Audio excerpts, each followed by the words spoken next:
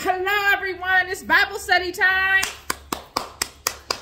Yay. All right. If you find any of my videos, any of my content, y'all, if you find it relevant, if you feel as though someone you know could benefit from hearing any of my content, any of my videos, please subscribe, please like, and please share. All right, y'all, we are in the book of 1 Samuel. Okay, we've got the hair kind of low here. I'm trying to pump it up.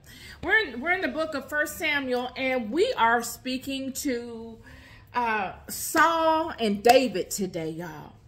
Yes, we are speaking to Saul and David. We are speaking to chapter 16 of 1 Samuel. I'm going to read from verse 1 to verse 3. Then I'm going to skip on over to verse 13 and go down to verse 23. So it's going to be an interesting time today. We're gonna call upon the Spirit of God to help me and to distinguish and decipher His word. Heavenly Father, I come before you, your humble daughter. Please cover me with your love and your attention. Please speak through me the truth of your word so that I may be able to communicate it in honesty and integrity and in all truthfulness to the children. In love, I call you forward. I love you so deeply, and I thank you. And in God's name I pray, amen. All right, y'all. Okay, so here we are, chapter 16, all right? And the Lord said unto Samuel, how long wilt thou mourn for Saul, seeing I have rejected him from reigning over Israel? Fill thine horn with oil and go. I will send thee to Jesse the Bethlehemite, for I have provided me a king among his sons. And Samuel said, how can I go? If Saul hear it, he will kill me. And the Lord said, take a heifer with thee, and say, I am come to sacrifice to the Lord. And call Jesse to the sacrifice, and I will show thee what thou shalt do. And thou shalt anoint unto him, thou shalt anoint unto me him whom I name unto thee. All right, we're going to skip over to 13. And Samuel took the horn of oil and anointed him in the midst of his brethren. And the Spirit of the Lord came upon David from that day forward. So Samuel rose up and went to Ramah. But the Spirit of the Lord departed from Saul, and an evil spirit from the Lord troubled him. And Saul's servant said unto him, behold, now an evil spirit from God troubleth thee. Let our Lord now command thy servants which are before thee to seek out a man who is a cunning player on a harp. And it shall come to pass, when the evil spirit from God is upon thee, that he shall play with his hand, and thou shalt be well. And Saul said unto his servants, provide me now a man that can play well, and bring him to me. Then answered one of the servants and said, behold, I have seen a son of Jesse the Bethlehemite, that is cunning in playing, and a mighty valiant man, and a man of war, and prudent in manners, and a comely person, and the Lord is with him. Wherefore Saul sent messengers unto Jesse, and said, send me David thy son, which is with the sheep. And Jesse took an ass laden with bread, and a bottle of wine, and a kid, and sent them by David his son unto Saul.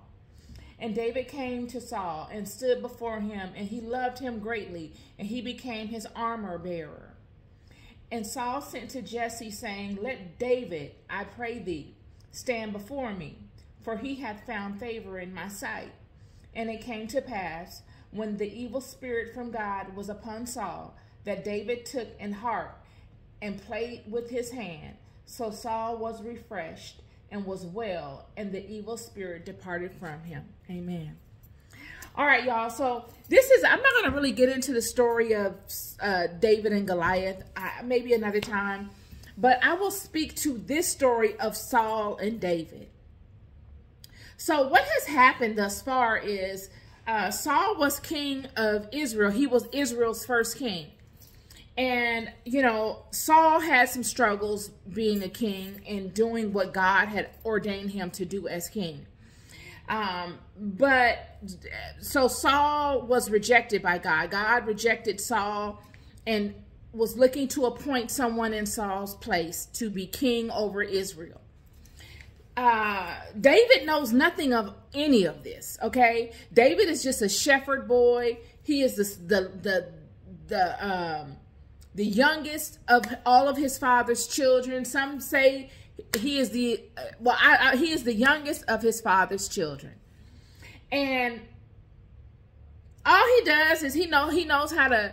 He's crafty. He knows how to work slingshots. He knows how to shepherd the sheep. He's good with the harp. He knows how to dance. You know, David is just like, David is just a regular dude amongst the people. Okay?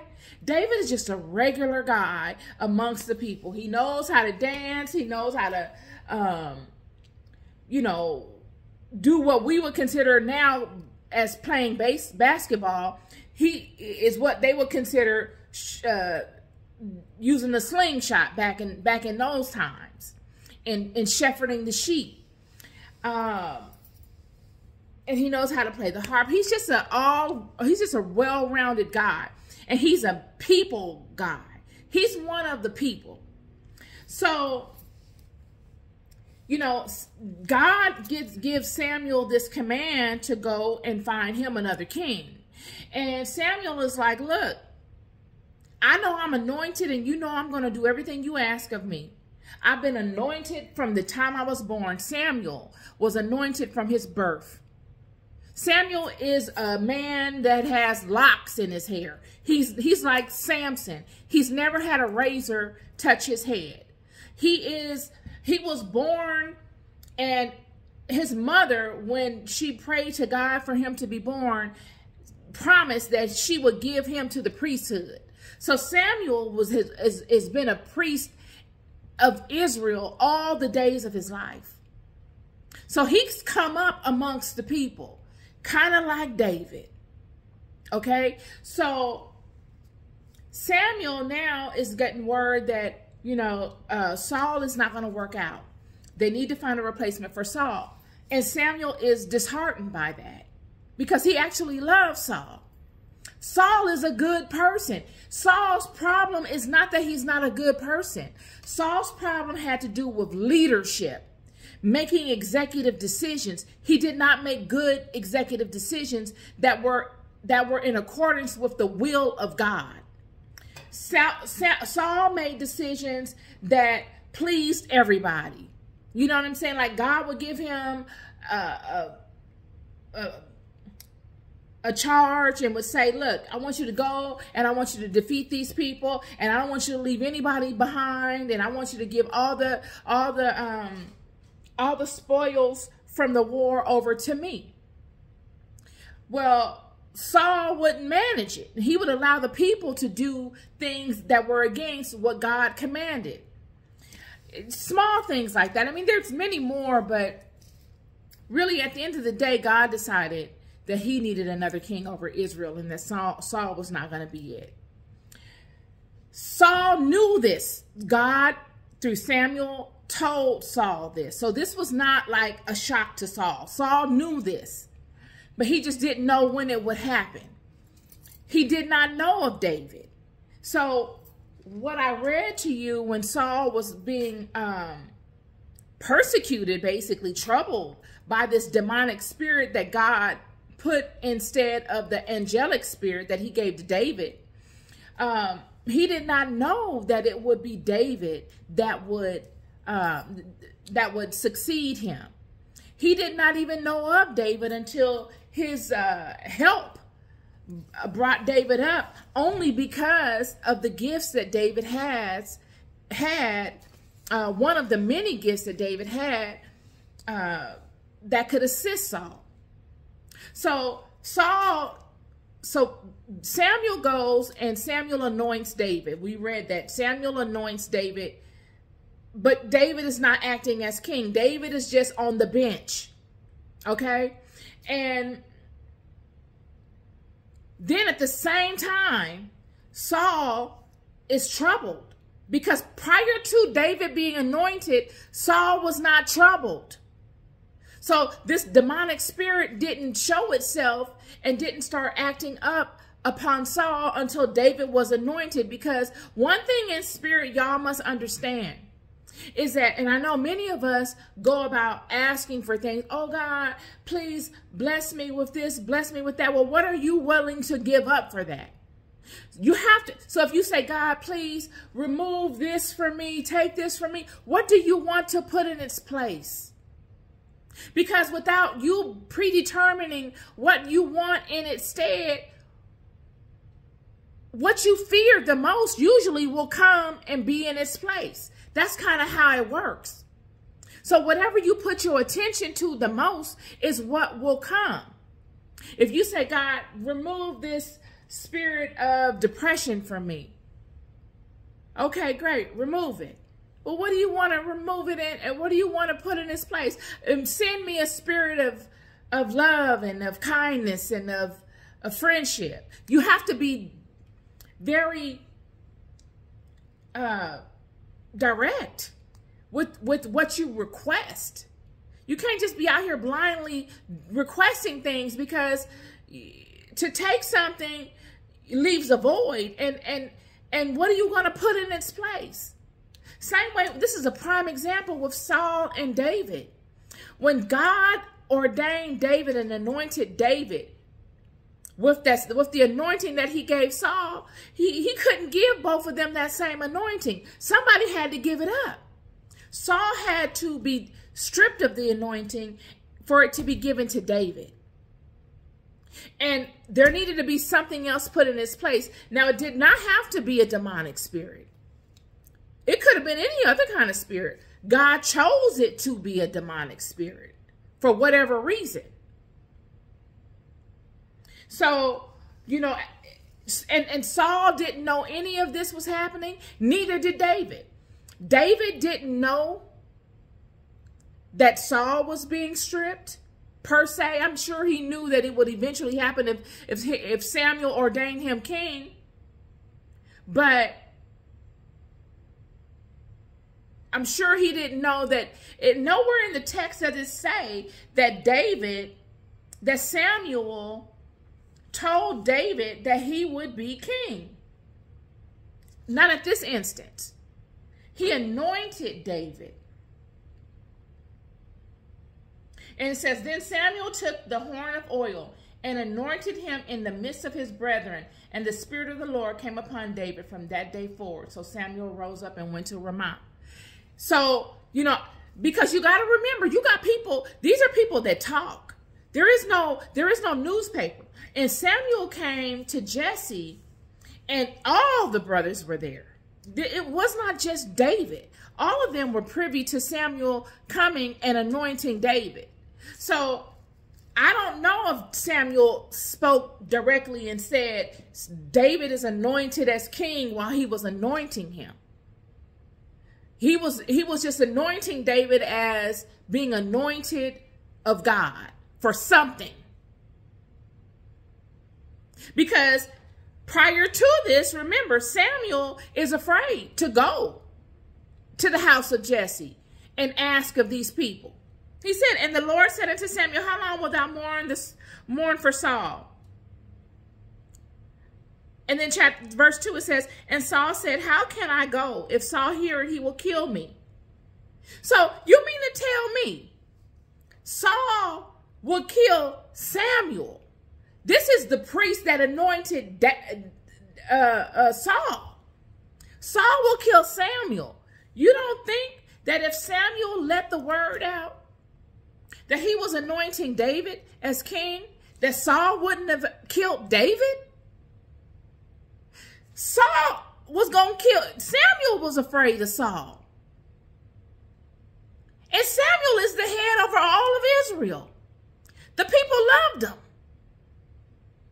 So you don't think that Saul would have easily went and sent people to kill David?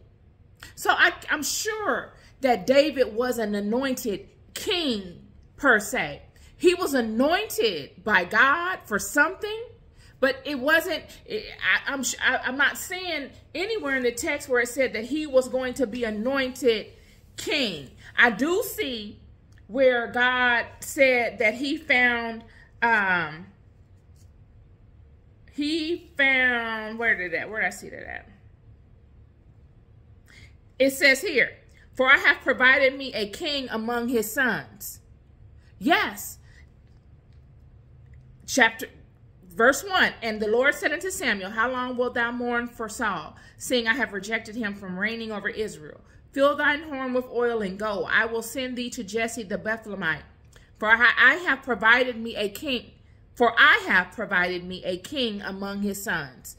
Okay, Samuel knew this, but did Samuel communicate that to them? Because it surely could have got out. Is all I'm saying. And if Samuel was afraid of Saul, then you know David was definitely in jeopardy. Because Saul wouldn't have wanted to give up the throne. So listen to this. In going through this text, I didn't want to get on David and Goliath because, you know, I really want to focus on the relationship with Saul and David. And I don't hear a lot of that. I hear about the Goliath and this and that, but really the relationship with Saul and David. Neither one of them knew each other.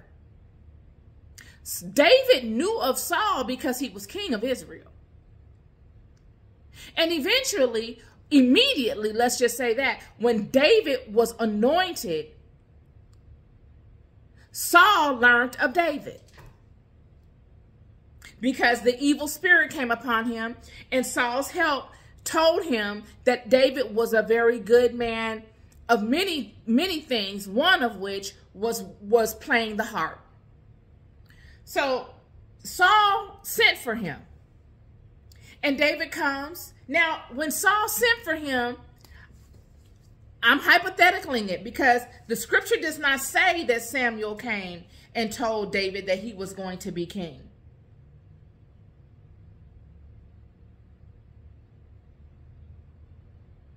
Because it says here in the scripture, and he said, peaceably, I am come to sacrifice unto the Lord. Sanctify yourselves and come with me to the sacrifice. And he sanctified Jesse and his sons and called them to the sacrifice. It didn't say anything about being ordained as king. This was a hush-hush thing. So after Samuel leaves, Saul, and at the same time that David is being anointed, mind you, Saul starts to experience demonic spirits upon him. And he doesn't know what to do. He can't appease them. He can't get rid of the feeling of it. So he speaks to his help. At the same time, David is experiencing an angelic spirit. So when Saul sends his help to go fetch David to help him and to play him a harp, David, I'm sure, is thinking of it as a blessing. Like, oh my goodness, this is a blessing from what Samuel has done already. This is part of this. This is a gift. All this goodness is coming to me, not knowing. So surely his father Jesse sends him with bread and wine and a kid, and sends him on his way to go see Saul. And he gets to Saul, and he's good to Saul, and Saul loves him. And then he begins to play the harp for Saul whenever this evil spirit comes upon him. This is interesting to me because even though David is good with the harp, this is why I say God is amazing at how God lines stuff up. It is beyond amazing. David had been playing the harp. David had been slinging his slingshot. David had been out there dancing amongst the people. David had a whole heap of gifts that he just thought were things that he liked to do and he was good at. Never in a million years did he think that all of these gifts, one after the next, after the next, after the next, would lead to his testimony. The fact that he knew how to pray and to use dance and song and to use music in his prayer and speaking with God came in handy when he became king. The fact that he knew how to play the harp got him familiar with the man that he would want to befriend, but that would never want to be his friend because he was afraid of him. And that this same man that he would end up replacing. And through these gifts, he was made known to this man.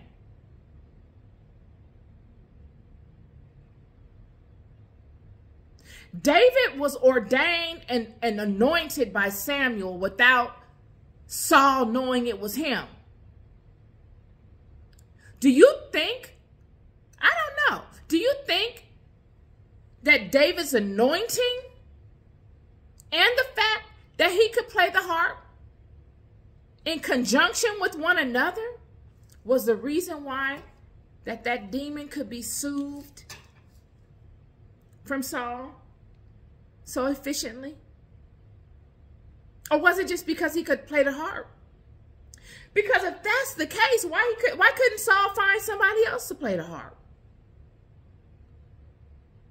It was his anointing that he didn't even know. It was what he had that was taken from him that helped soothe it.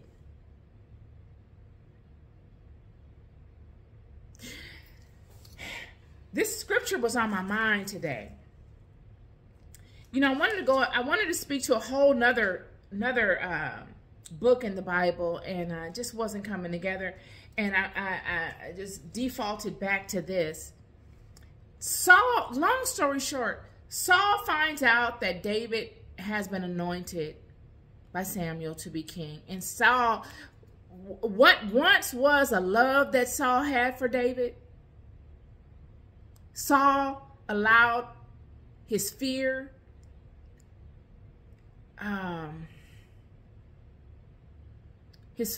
and his ego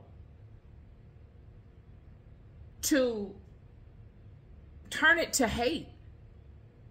I don't think Saul ever hated David. I think Saul was just unhappy with the decisions of God.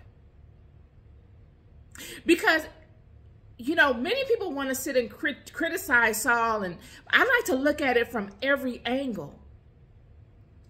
Saul was the first king. There was no king before him.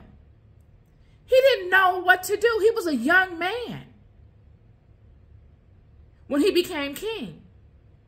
He had no one before him to reference. So he's just winging it. He's trying to keep the people happy. We all know how rambunctious these people are. From Moses to Joshua, to all the nations, these people are a rambunctious group. And you mean to tell me you have this young man who was a good man? It says it in the scripture. That's why God chose Saul, because Saul was a good man. He had a good heart. And nowhere in his shortcomings was it an issue with him and his heart. It was his issue. It was an issue with him following the rules of God. Yeah, he made some decisions that weren't really mature because he was young. None of this matters at the end of the day. At the end of the day, God put him in a position to rule a nation. And he allowed his need for approval from the people to consistently undermine his leadership. That was Saul's main problem. I don't know if he wasn't an integral man. Nowhere in the scripture does it say he doesn't have integrity. It does show in scripture that he was selfish, that he wasn't a team player. He didn't grow up in that type of way as maybe Samuel did. He grew up in a different type of environment. Samuel grew up in the priesthood. Samuel grew up serving. Saul didn't grow up that way. David and Saul are two different types of people. David is more of a people guy. He's with the sheep. David is more of a Joseph type figure. He's more of an outcast. He knows what it's like to be cast out. He knows what it's like to be undermined, and he knows what it's like to be undervalued, discredited, made fun of. He knows that. Because when you get further in the scripture to the David and Goliath story, David stumbles upon this. He's like, what's going on up in here? I just came to bring some food and this and that. And this uncircumcised Philistine is up in here talking head? What? To Israel? And mocking us? This is David. And what he knew well, like the back of his hand, he used to defeat Goliath. Just like what he knew well, like the back of his hand, commingled with his anointing. When Samuel put that anointing on David, it was over. When you put an anointing on somebody that already got a gift, it's over. When Samuel put the anointing on David, David was a born again. David was a new man. David said, it's a new day. It's a new day. Coupled with the gifts he already had. He was already honing his gifts. He didn't have to be told to go out and hone on his gifts. He was doing them on his own because he loved them. Only thing you really hone in on without somebody having to guide you and direct you and remind you is something that you love, friend, and we all know that. So when he came to Saul, he came eager to help. He didn't know anything else. He didn't think he was going to be king. Samuel had not spoken that to David nowhere in the scripture. And if he did, y'all, please comment and show me where in the scripture prior to this Samuel tells David that he was going to be king. So when all Samuel did was anointed David, and David came. When Saul came and sent his messengers, David probably said, oh, this is the anointing. This is it. And so did Jesse. Jesse was probably like, oh, this is part of that anointing that Samuel came and did. Not knowing. Not knowing. Throughout this scripture, David has more patience with Saul. Even throughout all of Saul's wickedness that he did to David. Saul did some, he was unnecessarily wicked to David. It was no reason. If God said to you through Samuel, who ordained you, that you will not be king, what are you going to do about that? Why would you take that out on that man like that? David had nothing to do with what led up to Saul being rejected by God. He had nothing to do with it. All David did was showed up and provided a service. And it wasn't until the David and Goliath situation when David showed up and this Philistine was taunting Israel. Israel was shook. And David shows up. And he says, hold on.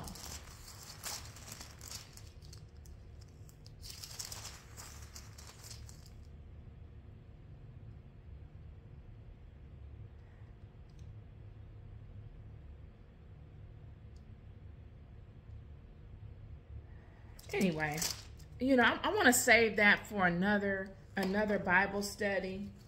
But just to give you a vibe of what David was going through amongst his brothers. This is after Samuel came and anointed him. Amongst these same brothers. When David came to Goliath, well, when he came to the area,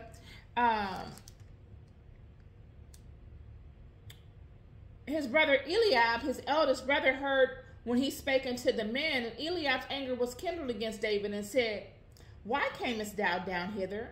And with whom hast thou left those few sheep in the wilderness? I know thy pride and the naughtiness of thine heart, for thou art come down that thou mightest see the battle.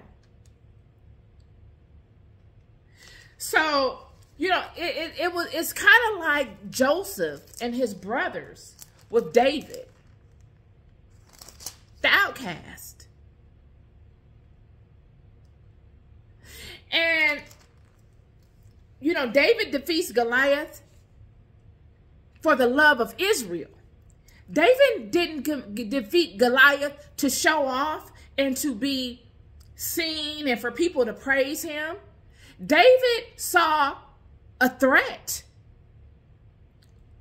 to his people by way of this gigantic Philistine.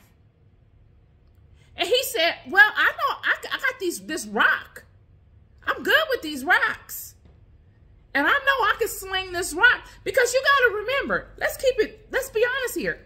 Goliath wasn't the only giant in the land. The Nephilim were amongst the people.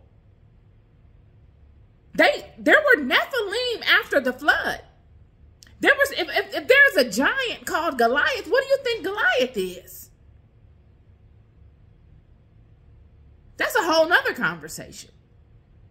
So there were other giants. Not to say that David had experience knocking them down, but I'm sure there were wars amongst these giants and the people.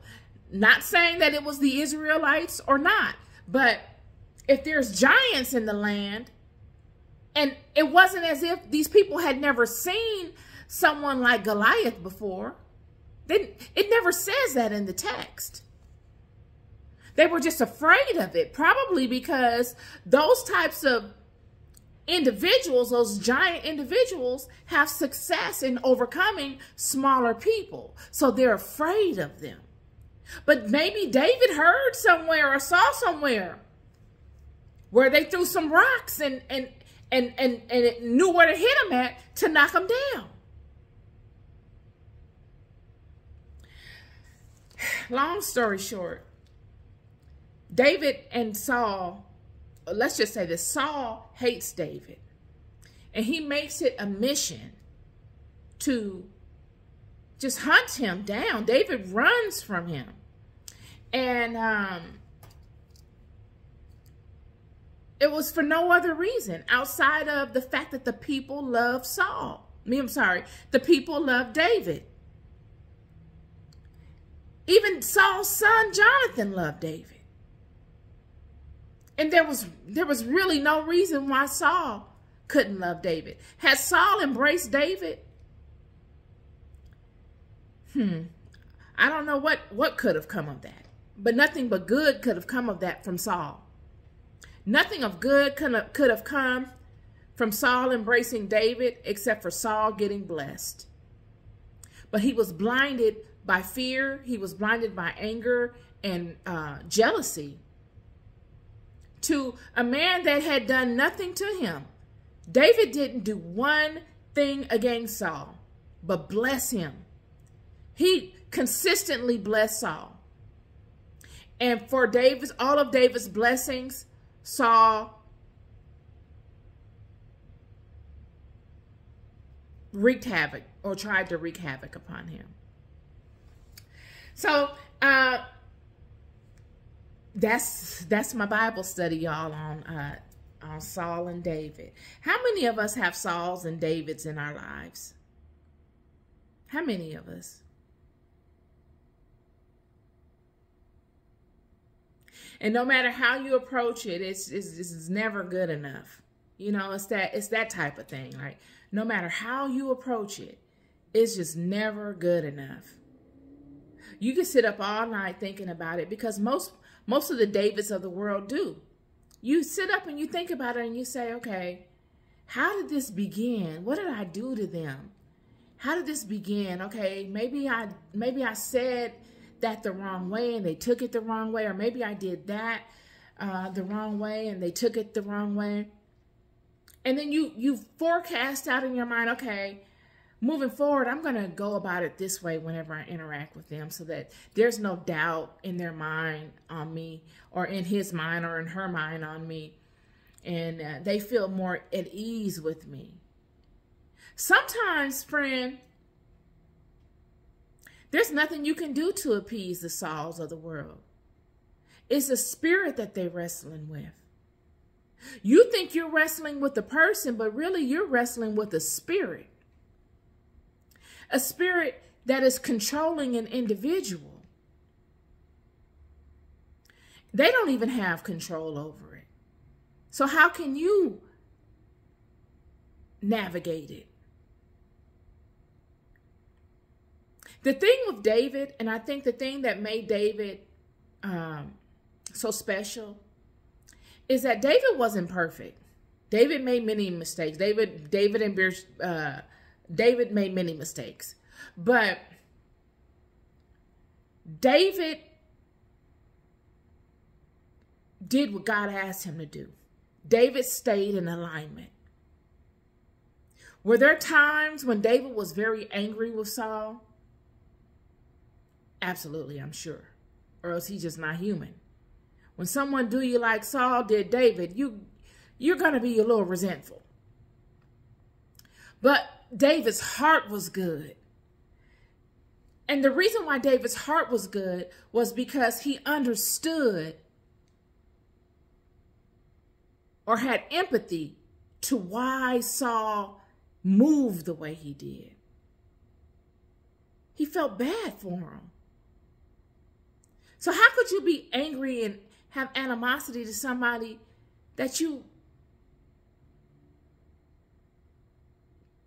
can empathize with? Empathy is the thing that takes the frustration and the anger away. When you can look at somebody's situation and be in their shoes and say, I can understand. I might not do it that way. I might not go about it that way, friend. But I can understand.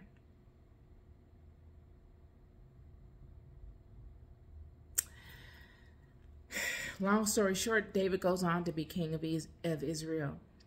He becomes a mighty, mighty king. One of the mightiest kings of Israel ever. In his line, he is of the line of Boaz. I just spoke to Ruth. This is a direct descendant to the child of Obed, which is Boaz and Ruth's son. David is of this vine. This vine goes on to birth King Solomon. And then on to, of course, birth the Messiah, Jesus.